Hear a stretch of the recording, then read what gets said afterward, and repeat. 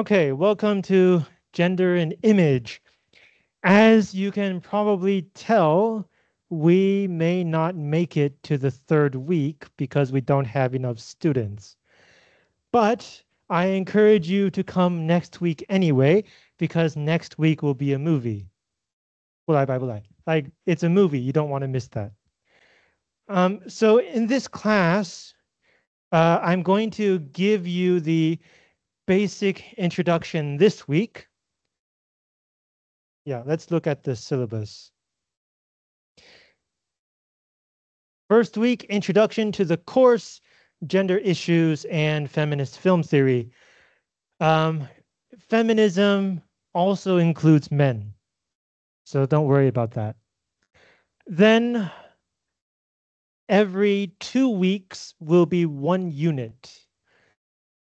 We're going to watch a movie together, and then the following week, or I should say, as we're watching the movie, I will be writing some discussion questions, and I will upload the discussion questions to Moodle after class. And the following week, I was planning on dividing you into small groups, and each small group would give a presentation answering those questions. If we do manage to make it to week 3 and we have, let's say, 25 to 30 students, there will be a total of 7 presentations. The first one, I will give the presentation to let you see what it looks like. So if we have, say, 25 to 30 students, each group will have between 3 to 4 people, or maybe between 4 to 5 people. So each group will, yeah. So on week 2, we'll watch the movie. Week 3, I will give the presentation. And then after my presentation, I will divide, if we make it to week 3, I will divide you into your small groups and you will choose 1 week. Now, you'll notice, starting from the third film, I don't tell you what the film is. So you'll have to watch closely. There's a trade-off here. If your group chooses to do presentation 2, the disadvantage is that you will be the first one, right? Very scary to be the first group. But the advantage is that you know the movie. So you don't have to wait for us to watch it in class. You can do some background reading. You can do a little more preparation. But the rest of the films are a surprise. Now, the discussion questions will all be open-ended questions. I'm not going to ask which actor played this character, or when did this person say this thing, or did this actually happen in history? Boring questions. I'm going to ask you open-ended questions like, why do you think she did this? Or do you think this person is a good role model? Open-ended questions that do not have one correct answer. Now, the whole of week 5, week 7, etc., will be discussing those questions or listening to your group share your answers. So you will have a lot of time on stage. I encourage you to give more than one answer for each question and to try your best to give a complete explanation of your answer or answers. You probably will not use 2 hours. So in the rest of the time, I will come up here and discuss your presentation. So like you guys answered this way, you gave these reasons, and I might say, yes, this makes a lot of sense. We can also think about this question a different way, and I'll give you even more ideas to think about. The presentation scores will be your final exam score. We will not have a final exam. These presentations are your final exam. We will have a midterm exam. The midterm exam will also be an open-ended question. So there's more than one right answer. It will be an essay question. I'll ask you a big open question. It will be a take-home, open book, open-ended essay question. You will have 1 week to answer the question. Let me show you. I'm not going to show you the question. I'm going to show you what the exam looks like.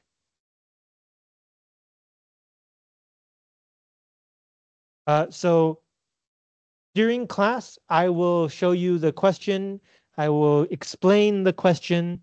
And then starting from after class, you can go onto Moodle and begin answering.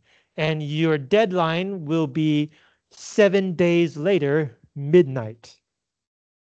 You'll have 1 week to think about it, to look up materials if you want to, and to do your best to answer the essay question. Now, this class is taught in English, so your answer should be in English, it says here. Yes.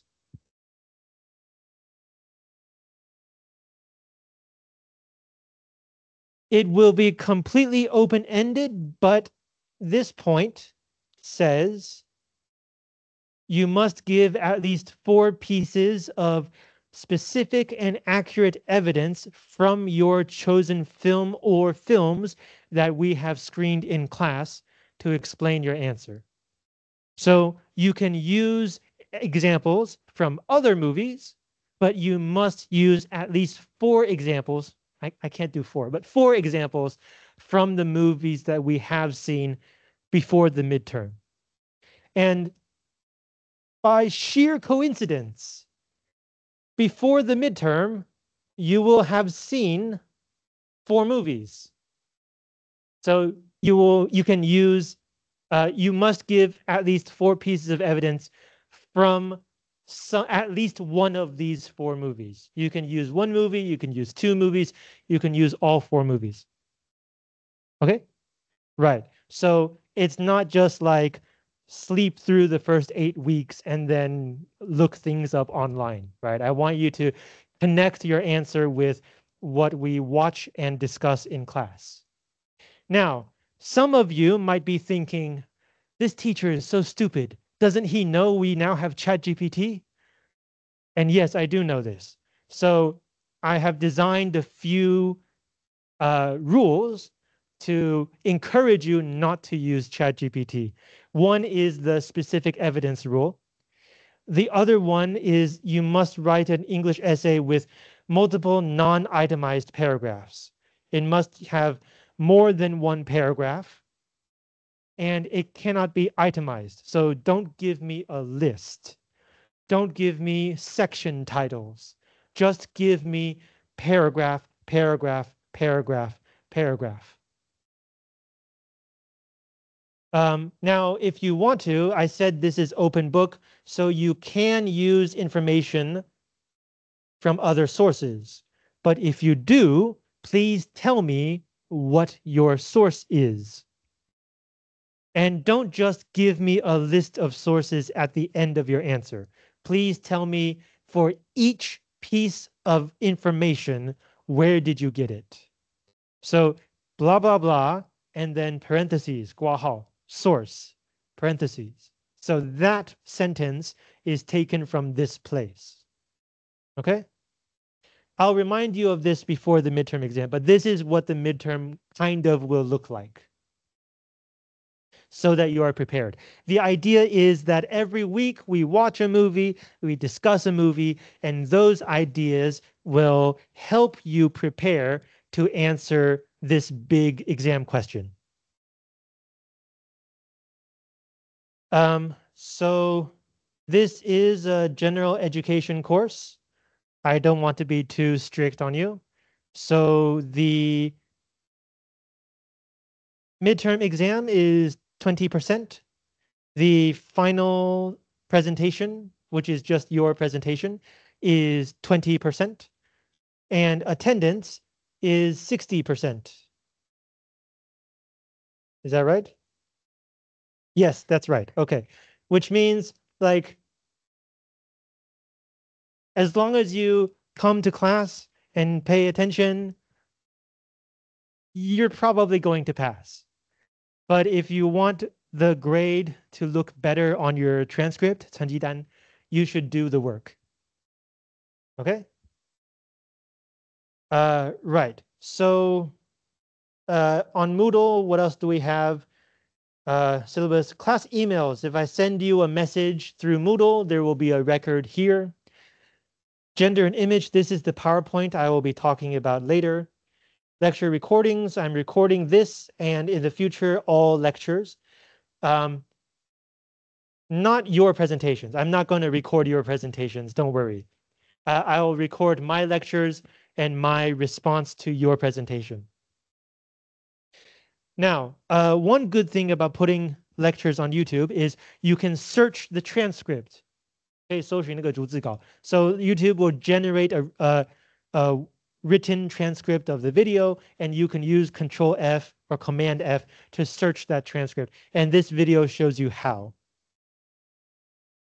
Okay, this is where I will input your presentation grades.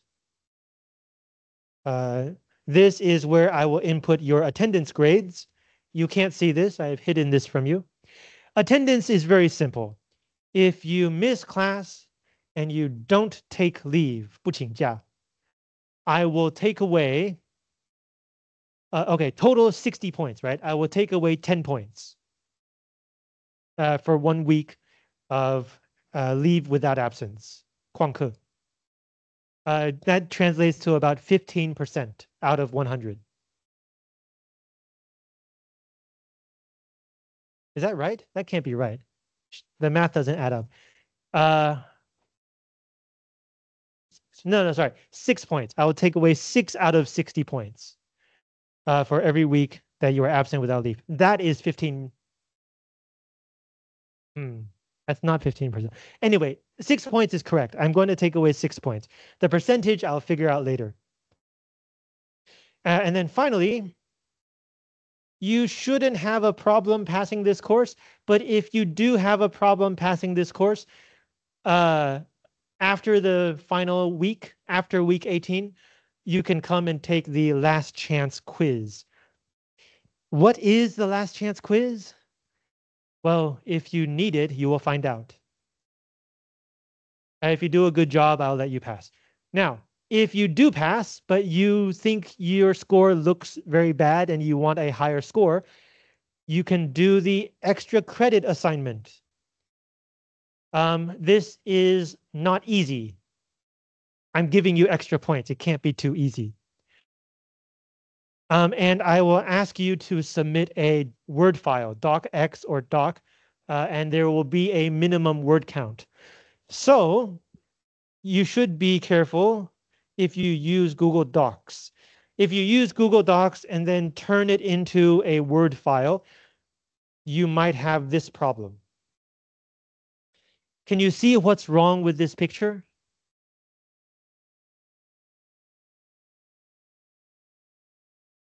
How many words are selected? 2, right? But the computer says 5 words. And then, like, some of these words are cut off in the middle, right? What is that S? And then the third line looks like the second half of expectations. Why does the computer do this? This is because the computer thinks that each letter is a word. So because there is a minimum word count of 2,000 English words, if you have this problem and the computer tells you you already have 2,000 words, no, you actually only have 2,000 letters. So if you use Google Docs and you turn it into a Microsoft Word file and you notice that some words have been cut off in the middle, you might have a problem. How do you solve this problem? You have to copy everything, paste it into something that is not Microsoft. So you can paste it into like a blogging website, or you can paste it into Notepad, 记事本, or something. And then you copy that, open a new Microsoft Word file, and paste it there. That's the only way to solve this problem. Hopefully, you do not run into this issue.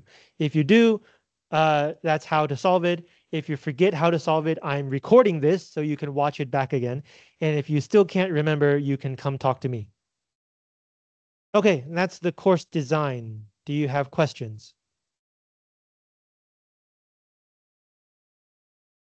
Okay, so let's talk about gender and image. So I'm going to talk about three big ideas here. The basic concepts, what is gender and sex and sexual orientation. The second big concept is about feminism. This word is being misused everywhere online. So I want to show you what feminism really means and how it can help both, not both. It can help women, men, and everybody else. And then we're going to connect these ideas to films and film theory.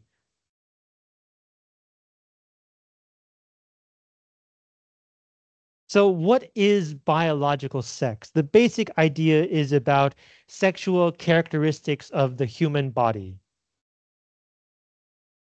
But is it that simple? Is everybody either female or male? Some of you might know that some people are born with some characteristics of female and male bodies. And those people are called intersex. So should the relationship kind of look like this? On the one side, you have female bodies. On the other side, you have male bodies. And in between, you have intersex bodies. Or should it look more like this? Because intersex bodies have characteristics of both female and male bodies, they kind of take up the middle space. That seems to make more sense, right? But we're missing one more thing. Okay, the next slide is kind of scary. Don't be scared. That's a warning.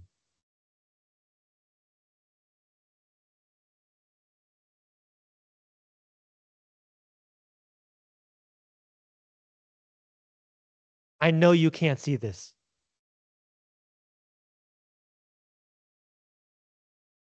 I'm talking about,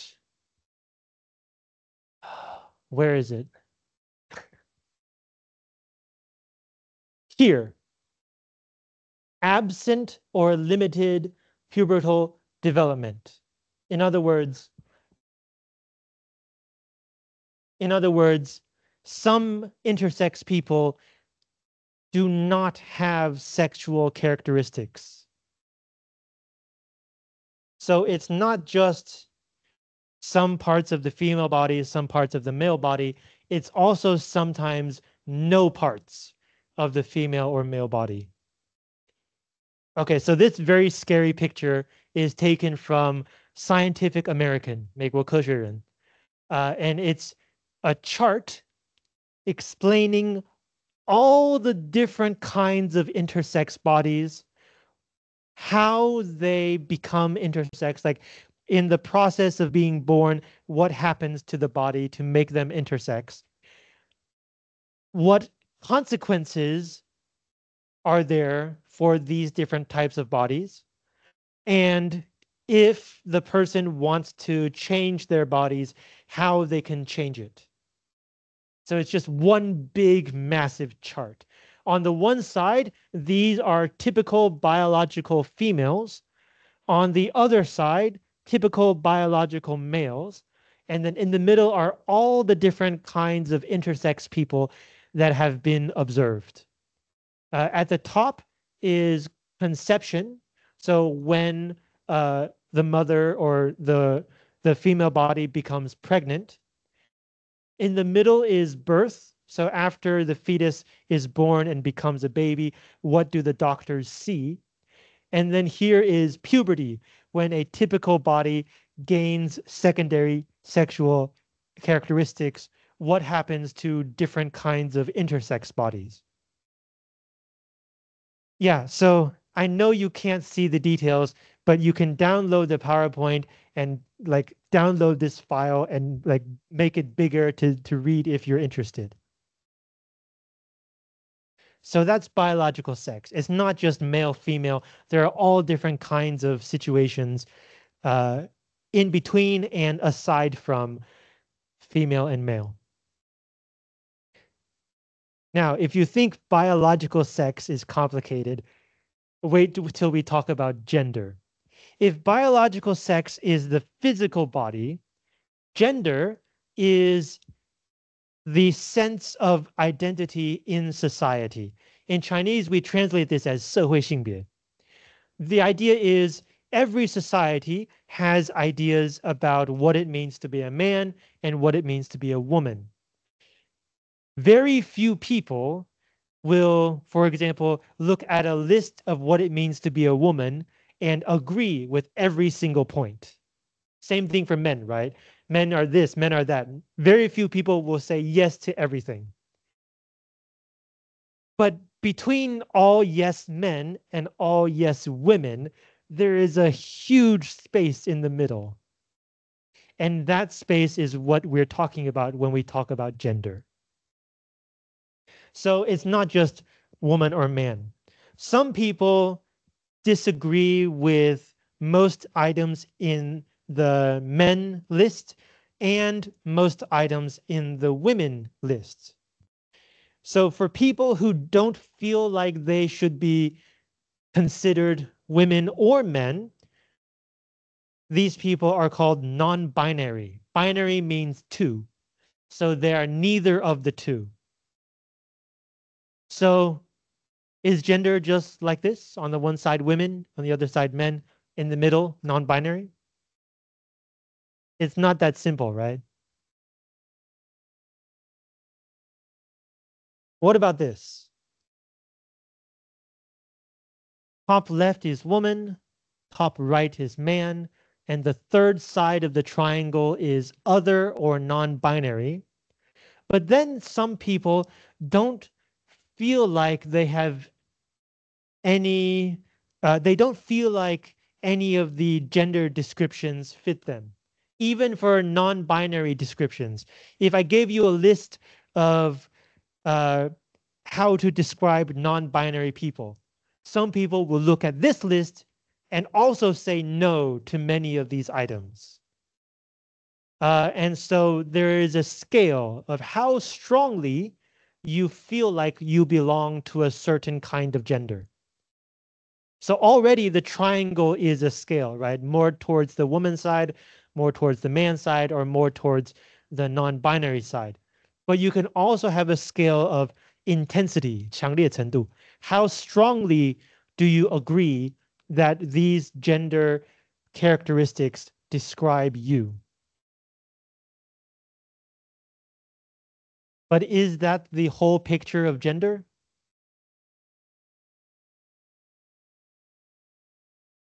What about this? Okay, think about this picture as the previous picture, but you're looking at it from the top. 从上往下看. So again, one side is man, one corner is man, another corner is woman. The top corner is other or non-binary.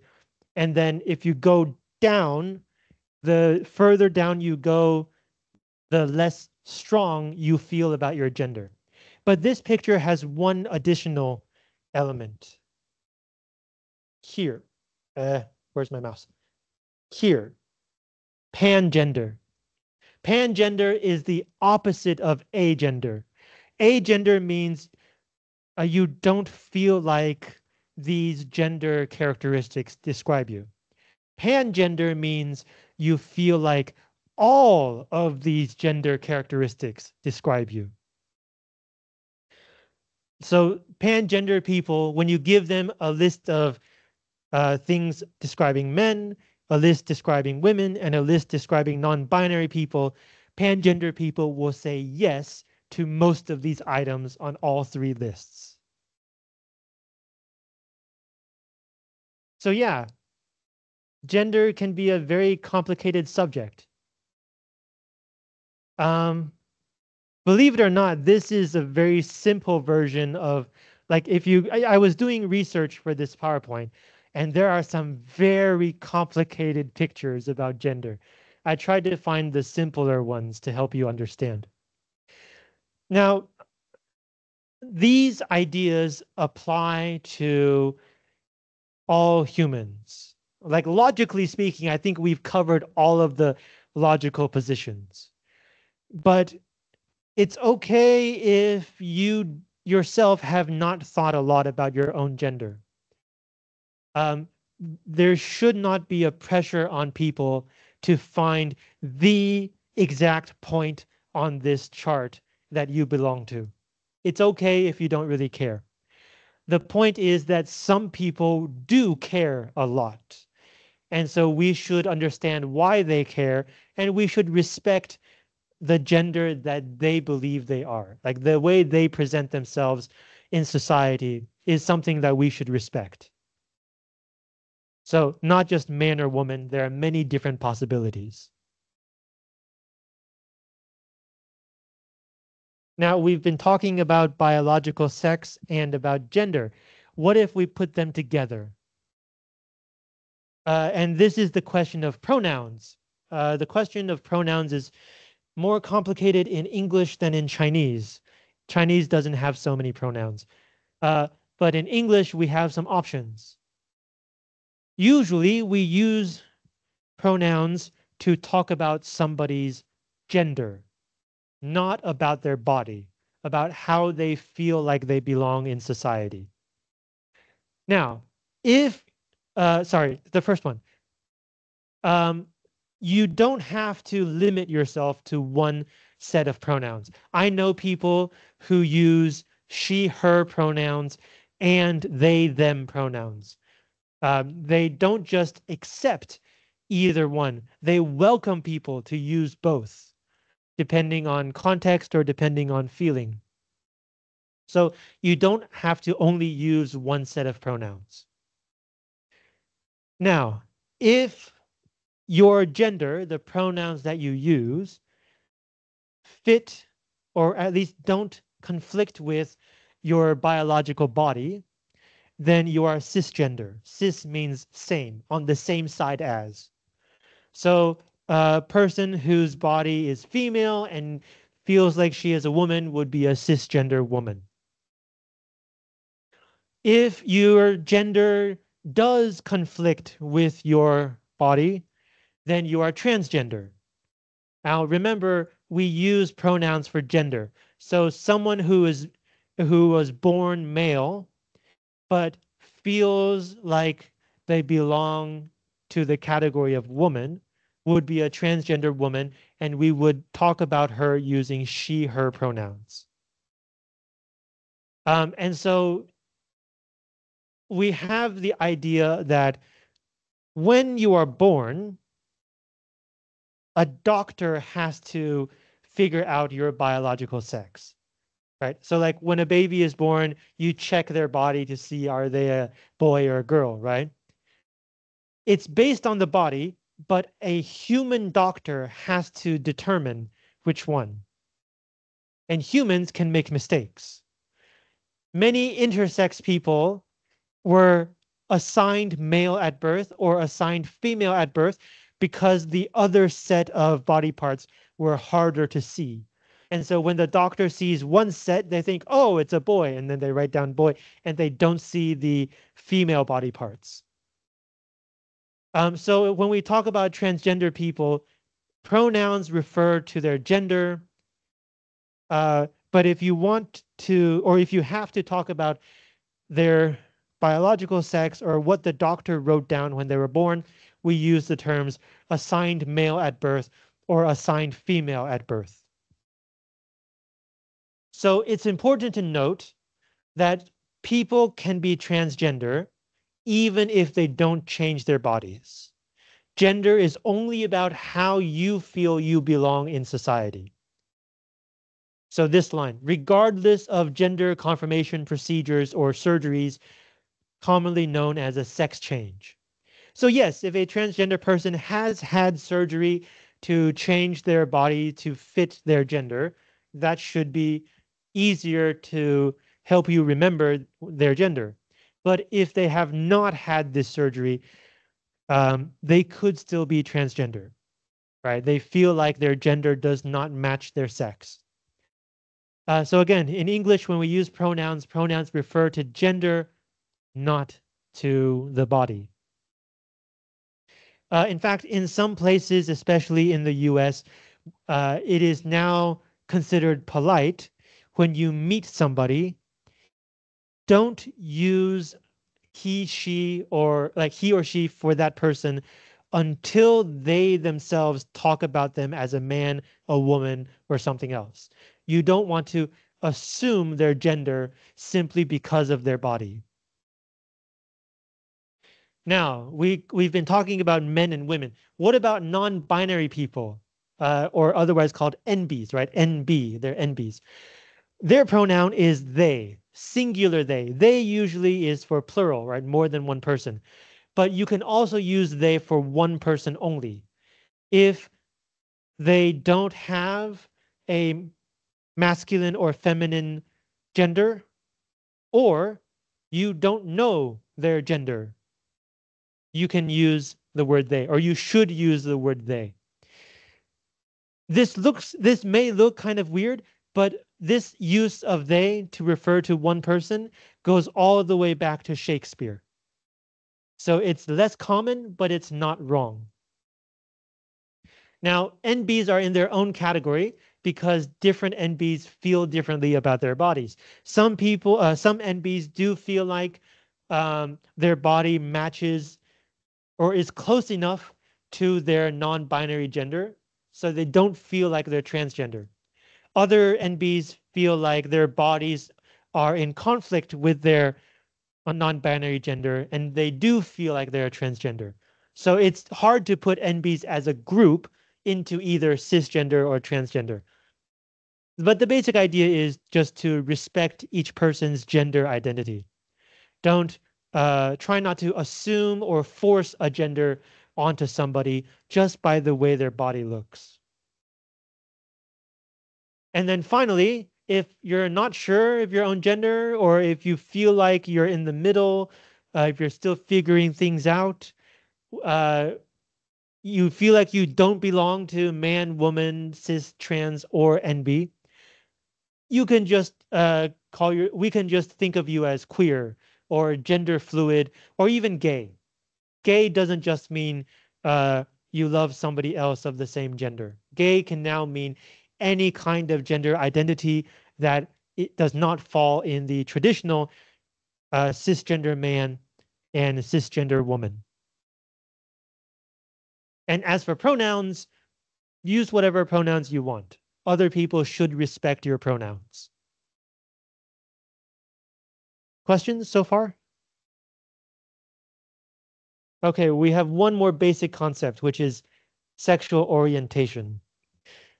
Biological sex is your body, your gender is how you feel in society. Sexual orientation is what kind of people attract you, you feel desire for.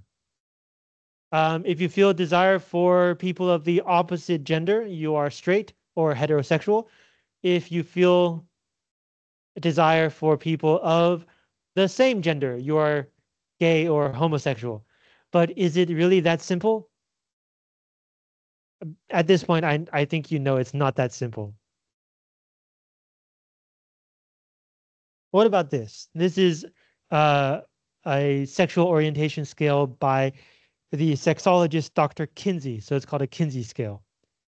On one side, exclusively straight. On the other side, exclusively gay. And in the middle are different degrees of straight or gay attraction. Does that cover everything? Not really. It's a bit more complicated than this. By the way, this is also what Freud believed in. 那个弗洛伊德, he also thought of sexual orientation like this, but it's not that simple. So in the Kinsey scale, some people are attracted to both sides. Those people we call bisexual, 双性恋. So in this picture, they're in the middle between heterosexual and homosexual. But then there are people who don't feel a lot of sexual attraction to people. They can feel sexual desire, but it's not like when they see somebody really hot, they want to have sex with them. They don't have that urge. Or there are different degrees how strongly people feel that urge. Somebody who does not feel that urge at all is asexual. Now, again, asexual people have functioning sexual bodies. They can have children. Their body does everything that a body is supposed to do. But there is no direct connection between seeing somebody physically attractive and then having a body response. Right? Remember, sexual orientation is about being attracted by other people. It's not about one's body alone. So there are asexual people who are married and have children.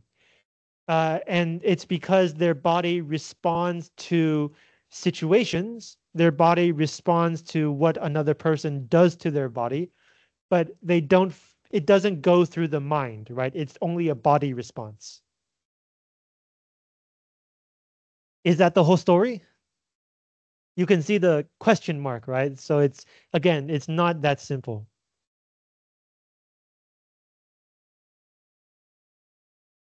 Right. Here's a more complete picture. So, sexual attraction is body response, right? As I've been saying, when you see somebody hot and you feel desire, that's sexual attraction. And it could be for feminine, or sorry, it could be for women, could be more for men, it could be somewhere in the middle. But then you also have attraction to gender characteristics. So sexual attraction is more about like the physical body. Gender characteristics, I know it says physical attraction. I couldn't change the picture. It's actually about how a person presents themselves. Some men seem more masculine than others. Some women seem more feminine than others. So when we talk about attraction, it's not just about body, it's also about presentation. And presentation is kind of like a signal for gender. Like usually, or not usually, but often when you see a woman who does not present themselves very femininely, um, it's likely that they don't feel a strong identification with the typical idea of a woman. Same for men. If you see a man who does not present himself very masculinely, it's possible that they do not have a strong identification with the idea of a typical man. So gender characteristics represent or can represent gender identity, and that's also another dimension of attraction. So to biological sex, to gender, and then the z-axis, vertical, is about intensity, right? So this would be like related to whether someone is asexual or not. I think in this graph, yeah, the higher the point is, the more strongly they feel sexual desire for other people. So like the bottom level is asexual. Okay, does that make sense? Okay, now sexual attraction and physical attraction. We can talk about these two in a little more detail. On the top is a sexuality or asexuality. We've already talked about this. Sexual desire for another person's. another person or another person's body. But then you also have romanticism or aromanticism.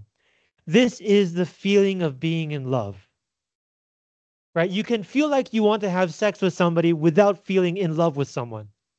So logically, the reverse is also true. You can feel in love with someone without wanting to have sex with them. So these are the two dimensions. And then this graph divides, like aromanticism means you don't feel romantic feelings for other people. And there are different levels. So like romance favorable is you don't often feel the romantic feelings, but you sometimes do, and you don't hate it. Or you it feels good. Romance indifferent is you sometimes feel it and you don't care. It's not good, it's not bad, it's whatever. Romance averse is you don't like the feeling, and romance repulsed is you really hate the feeling of being in love with someone. Same for asexuality, right? Uh, you don't feel desire often for somebody else, but when you do, it's kind of nice. You when you feel it, it's okay. You don't really care. When you feel desire, you don't like it, and then when you feel desire, it feels disgusting. So just because somebody is asexual does not mean they can't love someone else. And just because somebody is aromantic does not mean they do not want to have sex with other people. It's two different concepts. Okay, so non-binaries are called NBs. Asexual people are called aces, and aromantic people are called arrows.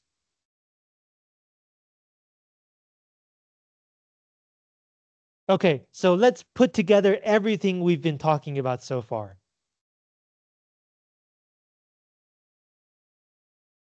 This one. So you on the top you have gender identity, uh, and you have different scales for like it's called womanness and manness, but like femininity and masculinity. If you feel neither, you're agender. If you feel both, uh, you're either non-binary or pangender. And if you feel one or the other, you might be a man or a woman. Gender expression is like how you present yourself in society. Same thing. Biological sex, and then sexual attraction, and then romantic attraction. And you put all that together and you get a complete human being.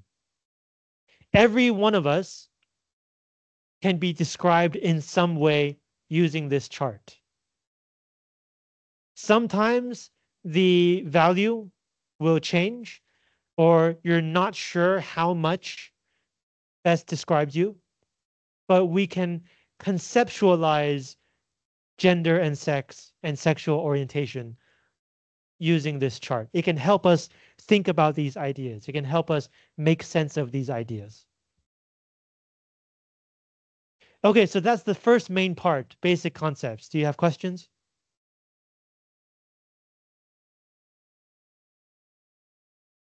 Okay, let's take a short break.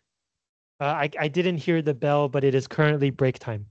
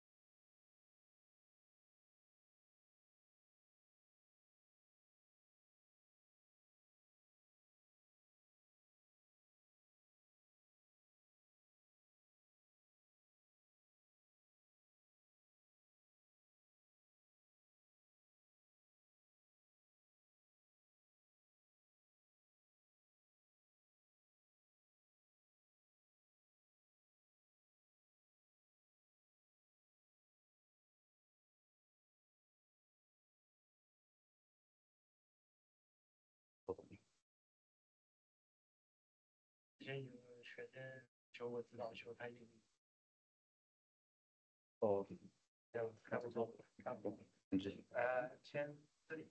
对，是上面的事，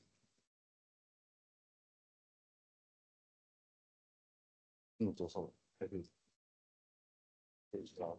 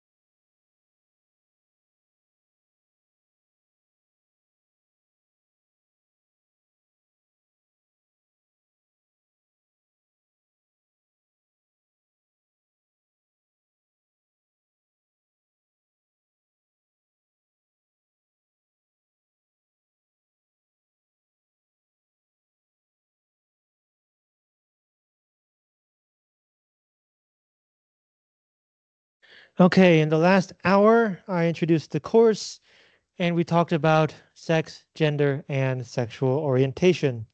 Now let's talk about the different kinds of feminism. Feminism is usually divided into three waves. One comes after the other. But the division is not very strict. It's not like when the second wave starts, the first wave stops. Each wave keeps going as it is needed politically. And this is just a way to think about the different things that people have tried to fight for in terms of gender and sexual equality. So, first wave feminism was born in the context where women were not considered human. Or they were considered incomplete humans. There were some things that people believed women could not do. Maybe they could not think as well as men. Maybe they could not uh, do some physical actions that men could do. So, first wave feminism was very much focused on showing that women are also complete humans. So the first point, right? Humanity. They are natural persons. They are born human just like men. Just because Eve was born after Adam, just because Eve ate the forbidden fruit before Adam, does not make Eve the lesser human, or does not make women the lesser human. And connected to that is the demonstration that women could do anything that men could. At the time, in a few centuries ago, it was believed that um, teaching women, sending them to school, was useless because they couldn't learn as well as men. They couldn't learn enough to really benefit from that education. So, in order to fight this stereotype, some people and mothers started sending their daughters to school. And, like, of course, as you would expect, there were very smart and talented women who had many great intellectual and literary achievements. But it was also the fight for legal rights. At the time, especially in the West, but in many countries, women were not considered legal persons. Women could not own property. They could not do business. They could not vote. For example, um, do you know when American women were finally allowed to get a credit card with their own name? And they didn't have to ask a husband or father for approval. Do you know when this happened? In the 1970s.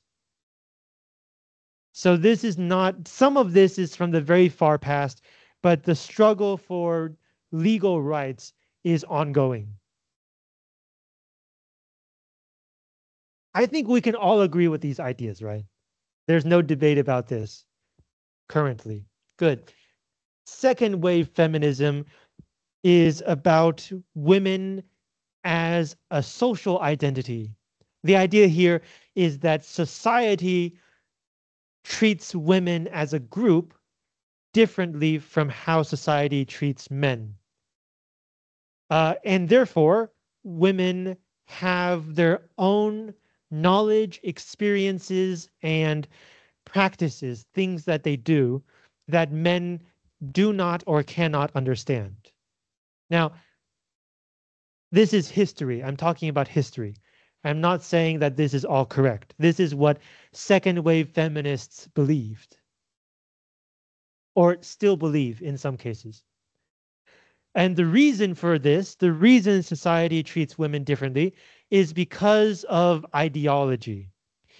Second wave feminists noticed that when we think about ideas, especially moral ideas, right or wrong, we often think in binaries, in twos, right? Right, wrong, light, dark, powerful, powerless, strong, weak, smart, stupid, right?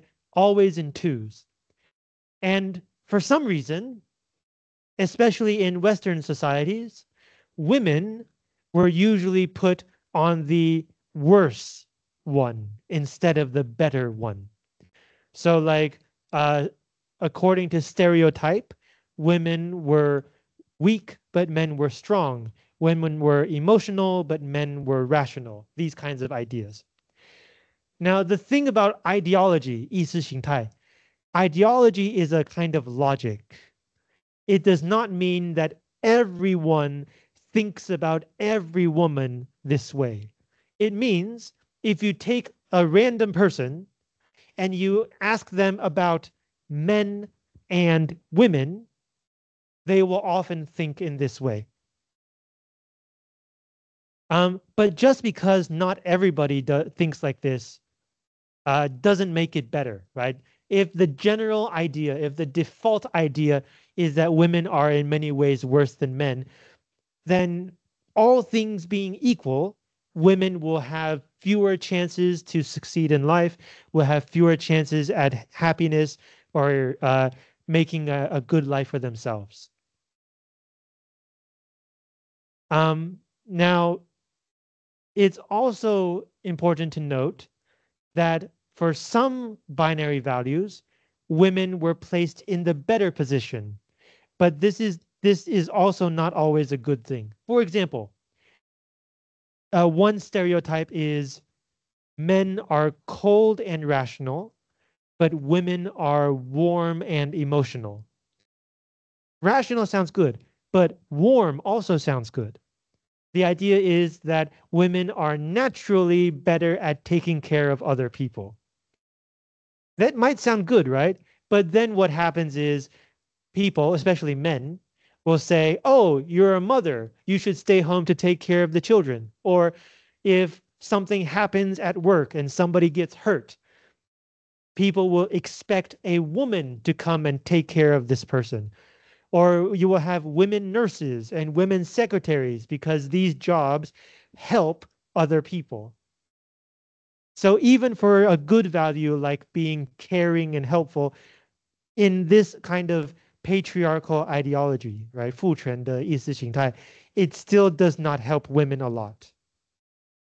So for second wave feminists, the main idea is to fight against this kind of ideology, either to try to change people's minds about thinking about women like this, or uh, feminist separatism or political lesbianism is an extreme position that says, you know what? All women should leave society and form their own society of women.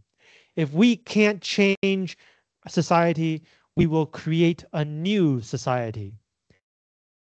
Even if they don't actually go somewhere, feminist separatists will try to live their lives excluding men.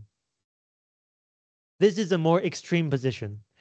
And so if you don't have men in your life, then your physical desires and your romantic needs will have to be met with other women. So it's also called political lesbianism. A lesbian is a woman who loves a woman. So, like for this group of feminist separatists, when they have a romantic or physical relationship with a woman, it's not always because they're gay. It's sometimes because they prefer a woman over a man for political reasons. And then even more extreme are TERFs. If we think about men and women using binary values, and if second wave feminists try to promote women over men or even try to exclude men, what about everyone else? We just talked about men, women, and everybody else. So what about everybody else? Some second wave feminists think that they should be treated like men. So we also exclude everybody else. These are trans exclusionary radical feminists, also known as TERFs, TERF. The idea here is that these people believe when someone assigned male at birth says that they are a transgender woman, they're actually a man trying to enter women's spaces and women's lives for some evil purpose. Now, if you only stop there, it could kind of make sense. But, in our society today, if you look like a man and you say you're a woman, many people will have strange thoughts about you.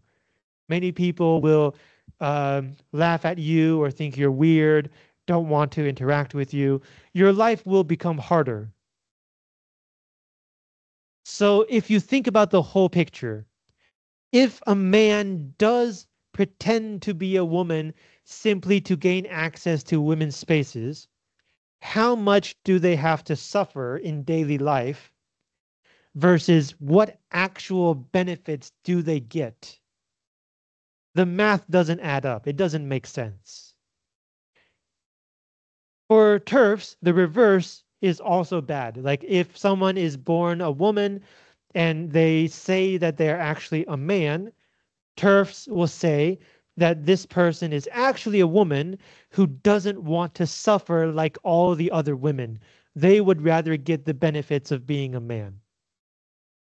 But again, if you look at the whole picture, people who were born women, assigned female at birth, and then later come out as transgender men also have a hard time in groups of other men. If you've ever hung out with a group of guys, you know that it's a very special atmosphere, right? It's not just like everybody is very polite and open. There's a lot of like competition. There are a lot of unspoken agreements, 默契, going on in that group. For trans people, if someone assigned female at birth comes out as a man, before they come out, they have been raised as a woman. All of what they learned about how to be a human being, they have been learning how to be a woman.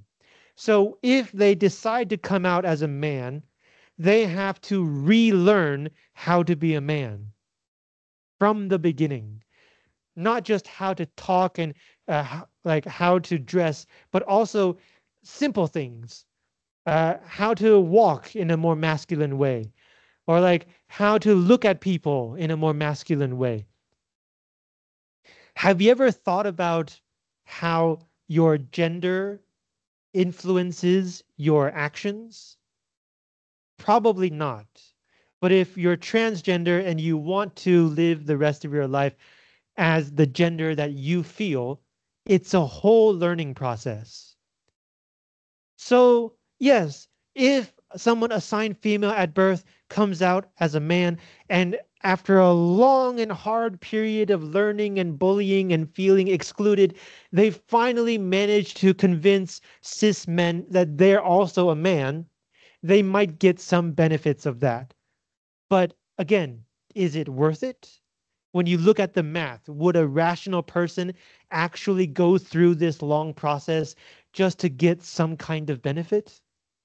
It doesn't make sense. So turfism is not an accurate picture of transgender people. It's simply uh, a logical corollary of second wave feminism. If you truly believe that society works in binary values and looks at men one way, women another way, and that's it, then this is the only logical way you can make sense of transgender people. So, in fact, the existence of transgender people is, it shows you the limitations of second wave feminism. Back when sexual discrimination was common and accepted, second wave feminism was very important. Back when men could talk about women as like more stupid and weaker and whatever, and people would generally agree, second wave feminism was very important in changing people's ideas. But when you reach a point where most people agree that you should treat women exactly the same or similar as how do you treat men, then being too extreme about second wave feminism could cause some problems. And that brings us to third wave feminism. The basic idea of third wave feminism is that you should not try to force people into different gender categories. A person's gender is not really important to how much you respect them or what kind of political rights or benefits that they get. Now, this is not saying that all genders are exactly the same. Different people will have different situations that you should respect. So it's not everybody is the same. In fact, it is everybody is different. So one way of, we call this exploding the gender binary. It's not just two, it's more than two. One way to do this is to look at other kinds of identity. And this is called intersectionality because different identities intersect in each individual person. So you can look at gender, sexual orientation, race, class, ability or disability, 身障, age, and other kinds of identity. So, for example, I am straight, cisgender, Asian, male from the upper middle class, and I have a disability, and I'm in middle age. Age is also part of this, right? We think of young people differently from how we think of old people. If I say, oh, I have a friend and they are 75 years old, you immediately imagine somebody who doesn't exercise a lot, who speaks slowly, who goes to bed early, right? Age influences how we think about somebody. Um, so like each person will have a different point of intersection among different identities. So if you look at each person like this, literally every person is different. It's really hard to say you should treat all women like this or you should treat all men like this. And that brings us to the second point. If you do try to focus on the idea of a man or the idea of a woman, you're going to hurt a lot of people. The basic example here is we've been talking about stereotypes of women, right? Women are more caring, therefore they should be stay-at-home mothers. But there are also stereotypes about men, right? Men are stronger, they are more rational. So when bad things happen, they shouldn't cry. They should try to work hard to fix the problem. But thinking like this means that you don't think men have emotions that they have to deal with, is the classic example. But there are many different things too, right? So like one stereotype is Men are more ambitious than women, 比较野心. They want more from their jobs and careers. But of course, not every man is ambitious. Some men just want a good, secure job and just keep it for the rest of their life. They don't want to be the best. They don't want to be president. They just want to be able to live their lives. So if you think that men should be ambitious and you have a friend who is a man and is not ambitious, you might not respect him because he doesn't fit your idea of what a good man should be or do. So gender stereotypes and patriarchal ideology doesn't just hurt women, it also hurts men. There's a simple mental picture that can help you with this. If the ideology puts some people higher than other people on a pyramid, 金字塔, there is less space at the top. So like if your identity gives you more advantages in this society, it's also harder for any person to fit that identity because there's less space at the top. For example, if we talk about powerful men, we think of stereotypical ideas like ambitious, strong, driven, talented, wealthy, right? But the more words you use, the fewer men will fit everything. So even though in a patriarchy, in general, men are treated better than women, if you truly believe the entire ideology, most men will not fit that ideal either. Like believing in any kind of power hierarchy ideology hurts everyone, not just the lower level people. Does that make sense? Yeah. Okay. And like this is a basic idea of third wave feminism. So instead of any kind of ideology, they promote the idea that you should respect everybody for each person's unique identity and situation. And so third wave feminism also brings in queer activism. Um, there's a separate history of the fight for gay rights, but the idea of queerness isn't just about gay people.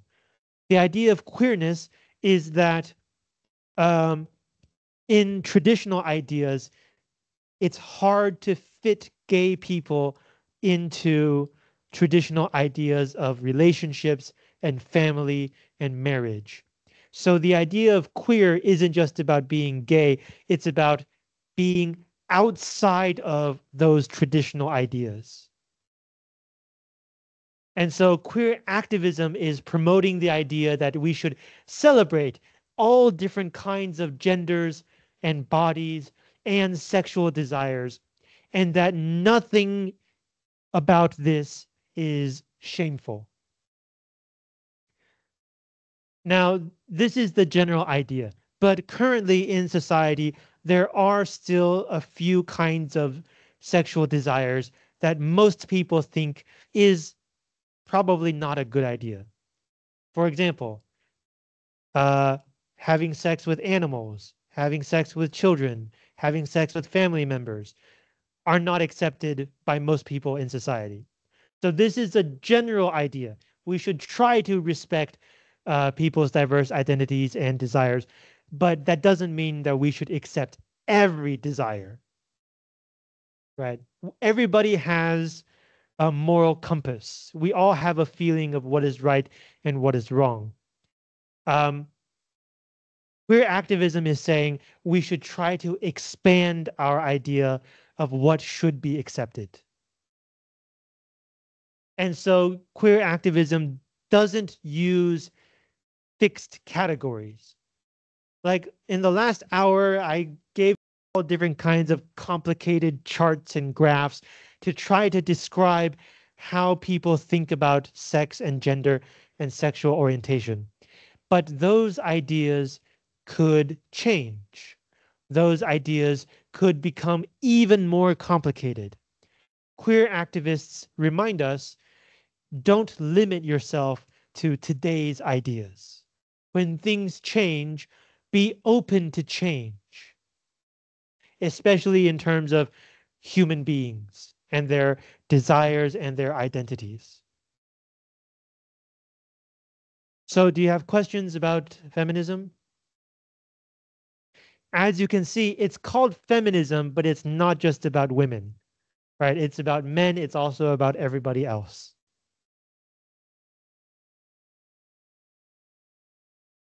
All right, if not, let's move into the third main point, which is how do we connect all of those ideas to movies? And the first key to start with is how do we watch a film? And not just movies, right? TV.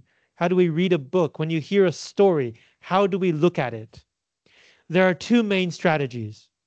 One is representation, which means the story, the film, gives you a world and people and situations that maybe could or could not happen in real life. The situation, maybe not, but the people, often you could meet this kind of person in real life. And so viewing a film through the strategy of representation is kind of saying like, is this a good person? Do I want to be like this person? Does this person's identity represent me? It's thinking about whether this story reflects real life or maybe reflects an ideal version of real life. And so when you hear like, oh, this is the first female superhero, or like this is the first black superhero, this is the kind of strategy that they're talking about. It's it's the idea that when a young girl sees that Captain Marvel is a woman, or when a young black kid sees that Black Panther is black, they also feel like the culture welcomes them. It's possible for them to have their own superheroes also. They don't always have to only watch like straight white male superheroes. So that's the idea of visibility. It role models identification. It's saying, do I want to be like that person? Is this person a good example for me? This kind of viewing is a more passive viewing. You're taking this story and this movie and you're comparing it to your own life, which is what we usually do for most situations. When you hear about something, you think, oh, could that happen to me? Or what would I do if that happened to me? It's a more direct instinct. So I call it a more passive kind of viewing, 是比较被动的方式. The other main viewing strategy is critique. And this is when the story or the film is not connected to you, but you are thinking about whether this situation is right or wrong. Are these people good people or bad people? What's going on in this story? What is the logic of the story? If it's trying to tell me something, what is it trying to tell me? So the first strategy is you're putting yourself in that world. The second strategy, critique, is you are evaluating that world separate from yourself. Does this story make sense? How does this story make sense? And usually, critique will therefore focus on uh, the negative aspects of the story that maybe you have noticed in real life, or maybe you have not noticed in real life.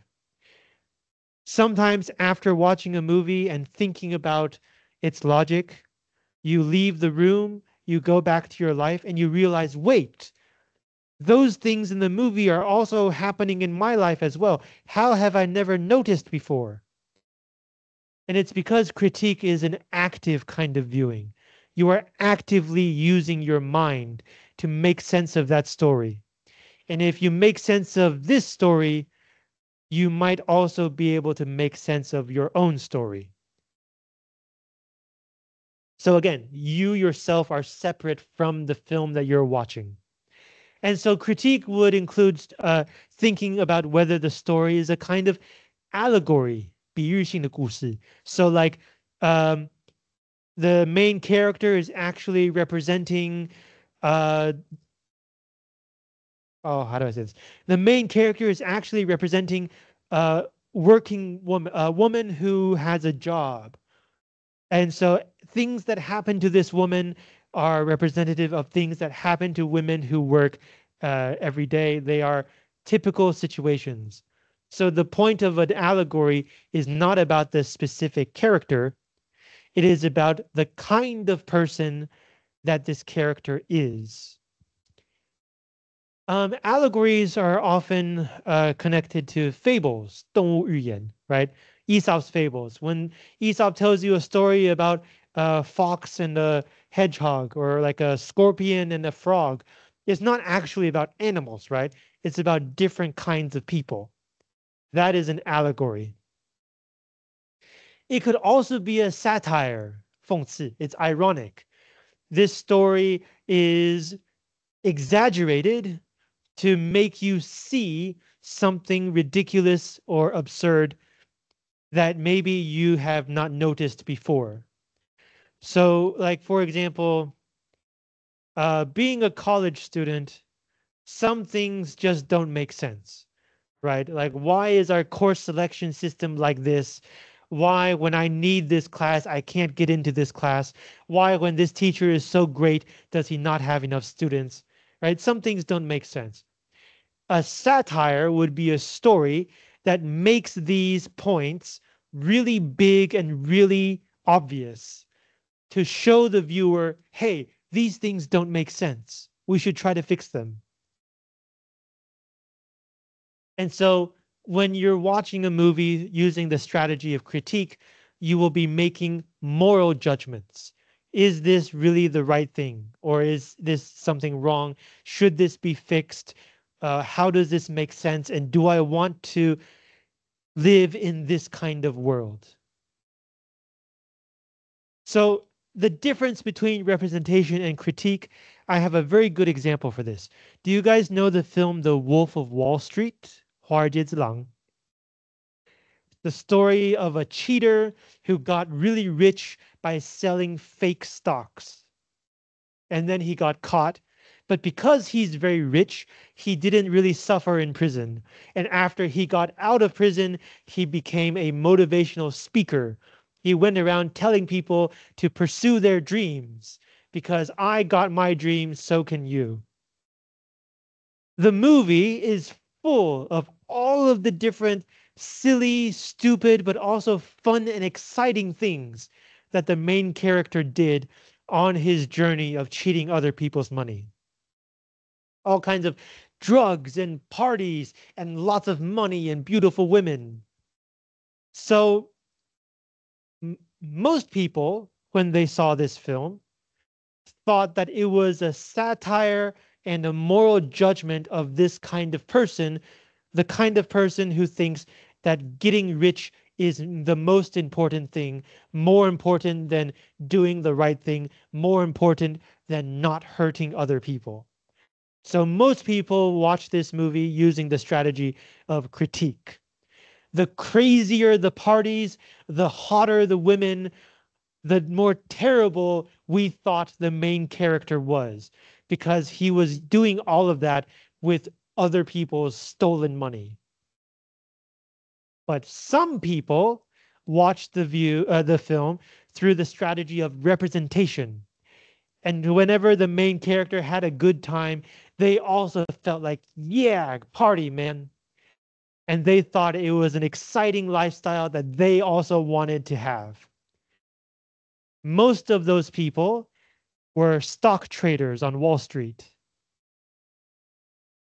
There was a story of somebody who went to a movie theater near Wall Street and watched the film with a lot of stock traders and people working on Wall Street. And most of the people in that theater thought that the main character was a hero and they wanted to be just like him, except they didn't want to be caught. So that's the main difference between critique and representation. Does that help? Okay. So when we're watching films in this class, you can think about both strategies. Does the film present people that I want to be like? Does it present a world that I want to be to live in? Or is it giving me a story that tells me this is bad and this is good, and that I can try to make sense of the logic of what's going on? Now, when we watch movies, we should focus on the story and the characters, but there are so many other things we can think about.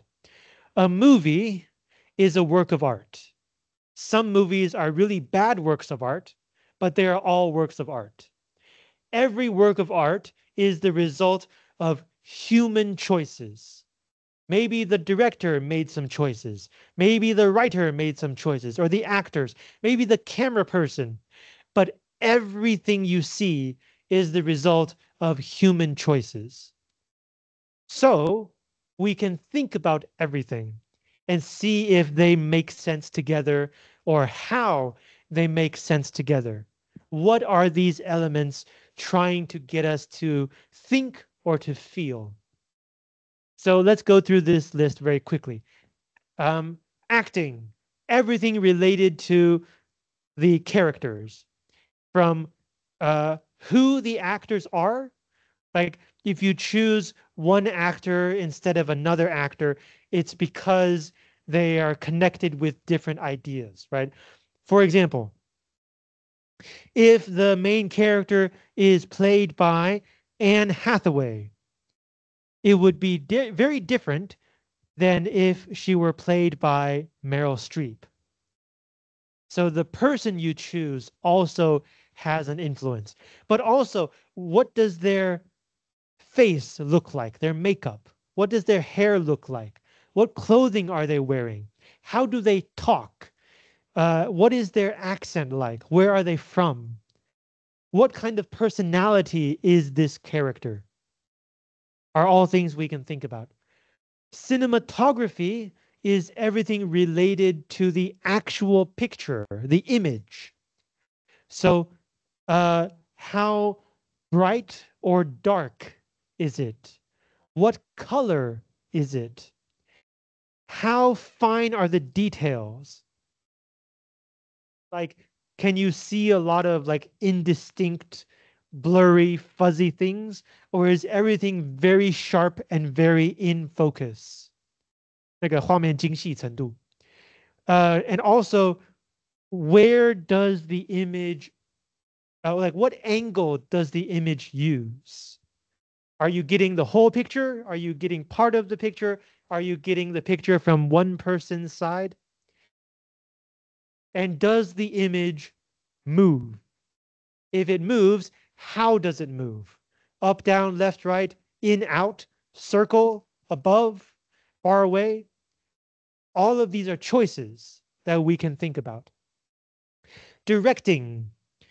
Okay, this is a bit harder, but a director's job is to make sure that the whole movie feels right. What does that mean, feel right? According to what the director wants. So the director is kind of like the main artistic inspiration. They have an idea or a feeling, and they want to turn that into a movie. And so every part of the movie should feel like that or should express that idea. So, in other words, does the movie feel like one complete movie? Sometimes it's not that easy. Some movies, yeah, that's a great movie. It fits together perfectly. End of story. But other movies, sometimes it doesn't quite make sense. But then you look at it from this way, you look at it from that way, and suddenly you see how everything fits together. That is the job of the director. And so you can talk about that, a movie's quality in terms of its directing. Editing. Editing is the connection between images. So an image might be static, it might be moving, but when this image ends and we cut to the next image, that is editing. So some basic questions. Where does the shot begin? Where does the shot end? What are we missing from before the beginning, and what are we missing from after the end? Life doesn't have shots, right? It's one continuous moment from when we wake up to when we fall asleep. But movies have cuts. Something has to be skipped. What are we skipping? Why are we skipping it? Also, when you switch from one shot to another or one scene to another, how? Is it just a direct cut? Or does it like fade away and then fade back in? Does the image use like a wall?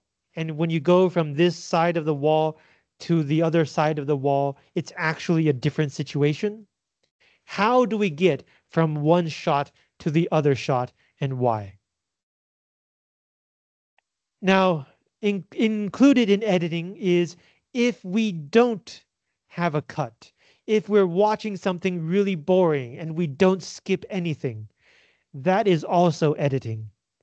Why? What is the reason the film does not skip the boring parts? Production design. This is everything related to uh, every everything visual that is not related to the actor. So this is the setting. What do you see in the space, in the environment? If it's indoors, what kind of building is it? What kind of room is it?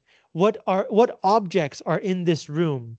What kind of tables and chairs does this character have? Um, like how is the room designed? What about the wallpaper? What about the ceiling? And always we can think, what are these designs trying to tell us? If the space is a personal room, then these designs probably tell us something about the owner of the room.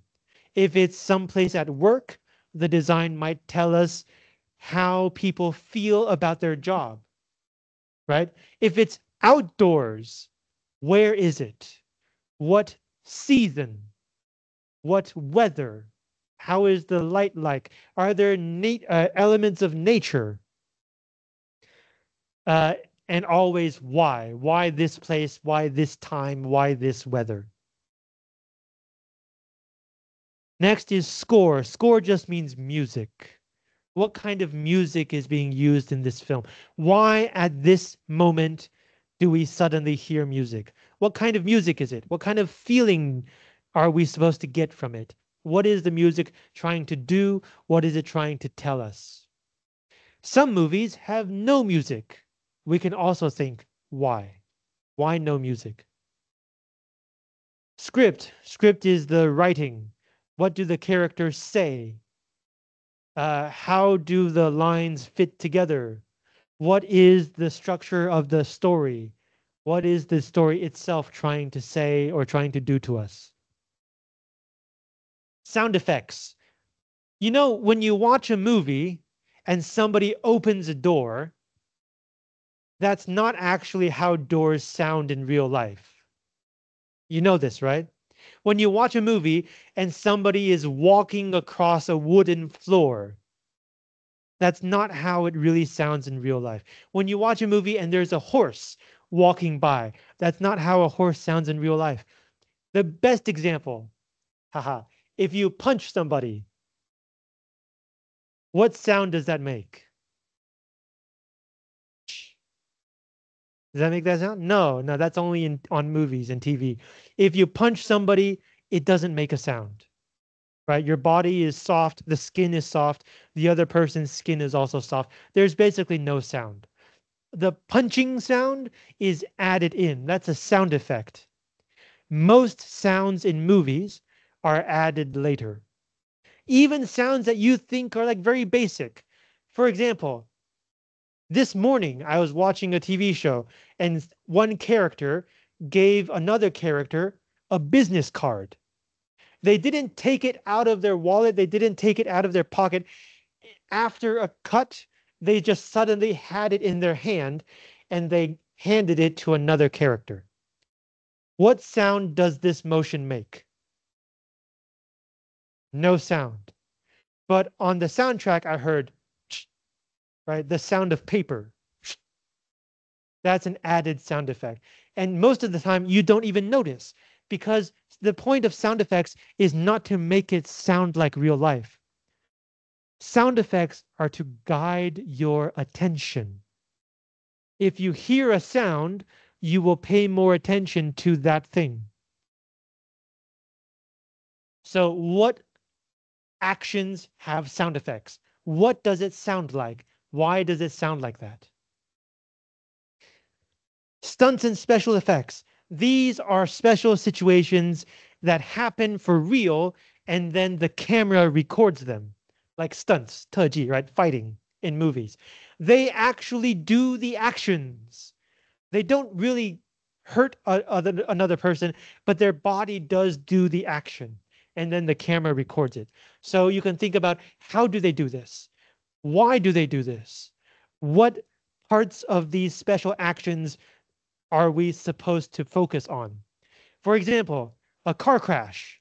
They get two real cars and they really like bump them together. But there are different kinds of car crashes, right? In one kind, maybe there's broken glass everywhere. Or maybe one car flips over. Or maybe something goes flying out the window. Or maybe there's a huge explosion. Same car crash, different things to focus on. Why? What does the movie want us to get? And then finally, visual effects in animation. These are what you do to a movie after the camera has recorded it. So special effects happen in real life and you record it. Visual effects are you take the movie, put it in a computer, and you add stuff to it. Or sometimes you take things away. Those are visual effects. Animation is just cartoons. Although I guess today with CGI, every movie is an animation, right? So again, what are being added, what are being taken away, and why? So we can think about all of these film elements when we watch a movie. And we can think about how they are related to sex, gender, and sexual orientation. Now, in terms of uh, gender and film, one particular concept we can focus on is the idea of the gaze. Gaze means to look at. It means a perspective, some kind of angle, 某种角度. So, of course, the director will have his own perspective, his or her own perspective. But also the writer and also the camera person. The director cannot make every single decision. Sometimes somebody else makes the decision and the director says, okay, fine, sure, that works. So it's not just the director, one person only. Everybody related to making the movie has some influence on the perspective of the film. But then you also have the perspective of the viewer. We were talking about representation or critique. Which one does the movie want you to do? For example, the Barbie movie. A lot of women went to watch the Barbie movie and said, oh, that's such a great movie. I want the world to be like that. Because the movie is trying to make women agree with it. Of course, not all women, right? Some women also thought it was a terrible movie. And some men thought it was a great movie. But the idea is each movie has a designed target audience. And so finally, the actual audience. How do we actually think about a movie? Representation or critique? And then the last concept I have 2 minutes to explain to you is very hard to explain. The idea of camp comes from queer theory. It's a way of looking at a movie that it's like a different way of thinking, is it good or bad? So we have good movies, we have bad movies, and then we have movies that are so bad that they're good. camp is something different. And so, according to this scholar, camp has four basic elements: irony, whatever you see on screen, it's probably a joke; aestheticism, there's a lot of attention to making things colorful and beautiful, even if it doesn't make sense in the movie; theatricality, which means performance. Of course, the actors are performing, but if a movie is campy, often you know that they're performing. It feels like they are performing. It doesn't feel like they're trying to be real people. It feels like they're trying to make you see their performance. It's very exaggerated, very unrealistic. And then the fourth one, bitter humor. The idea that a lot of the jokes in the movie are about a kind of situation in reality that, taken seriously, is a pretty bad situation. And this is where we can see the source of this concept from queer theory. Throughout history, many gay people have suffered social discrimination and worse, like murder. So when gay people made movies, many of them made movies about their own suffering experiences and circumstances.